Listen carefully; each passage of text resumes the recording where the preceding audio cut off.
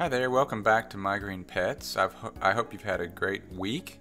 It's been pretty calm here in the Ohio Valley region the past week. We've had a couple storms, but it's been drier than it has been the rest of the summer.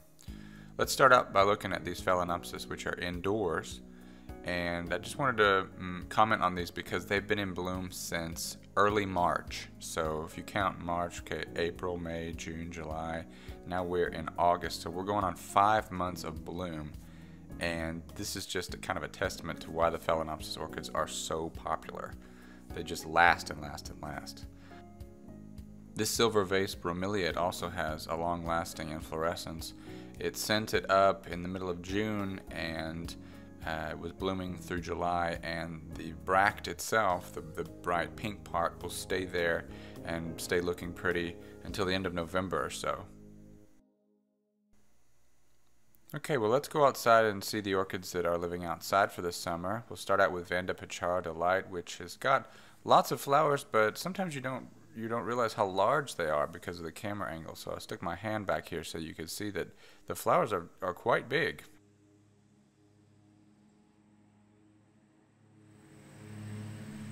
Now moving over to the shade house, we're going to see that when August arrives, it's a time for plants to start finishing what they started in the spring and preparing for winter. For these catasetum types, that means their pseudobulbs start swelling, and within 2 or 3 months they're going to be dropping their leaves.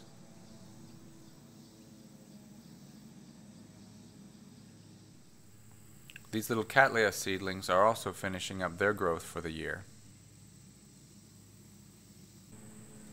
Some of the roots are looking kind of iffy because they've been kept wet for too long, and that can sometimes introduce rot. But the mounted seedlings don't have that problem, and as you can see, these are starting to kind of finish up their new growth, and they've got lots of roots on them that look very healthy.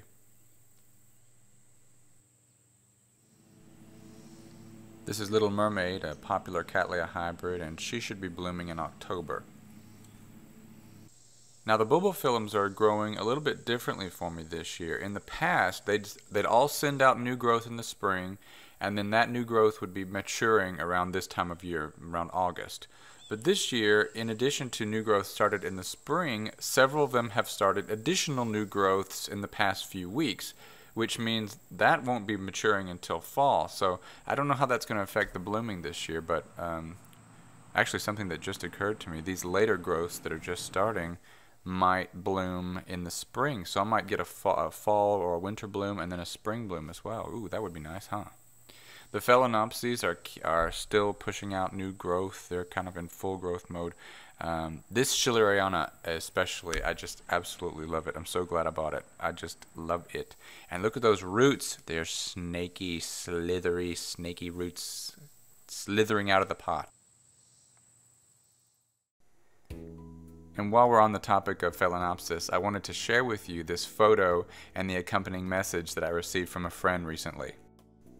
It reads, "A student gave it to me a couple of years ago, and it's blooming again. I would always see your photos of orchids about to bloom and wondered what all the excitement was about. Now I understand." Well, you know, this message just really made my day because this is what this channel is all about, okay?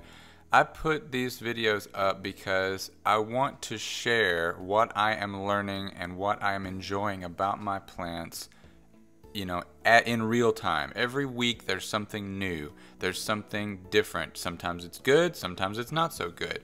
But it's an experience, and I enjoy sharing that experience with others.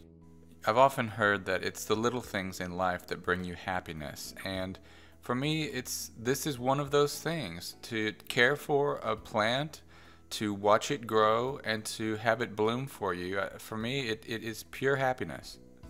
So when I hear that someone else, especially a friend, has discovered that happiness, I mean, I just think that's great. It just put a huge smile on my face. Okay, we're going to return to the shade house, but now it's several hours later, so the background noise, as you will notice, has changed considerably.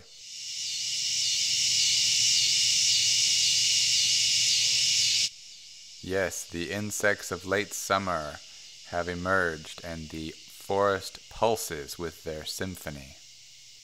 And let's hope they don't have a taste for orchid. We're going to finish up this week with a view of my Paph Prime Child, which has finally opened up its third flower. So it's done, I guess.